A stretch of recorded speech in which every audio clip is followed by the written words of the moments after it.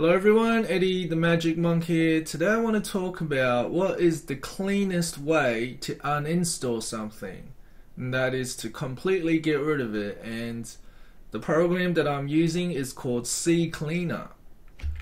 So if you don't know how to get it, basically you just Google CCleaner. CCleaner, and yeah, it's the first thing that shows up. There's a lot of different links to get it.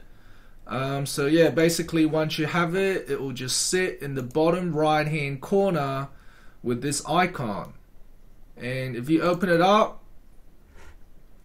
right, and it's very easy to use. All you gotta do to uninstall something is you go to Tools, and under this tab that says uninstall, if there is something you want to uninstall, and in my case I want to get rid of Internet Download Manager, and you just click uninstall and just yeah, get rid of it.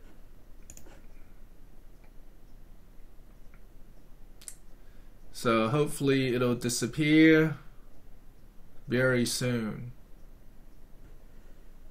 Reboot your computer, yeah. Okay, so yeah, that's how you uninstall things. Thanks for watching. See you next time.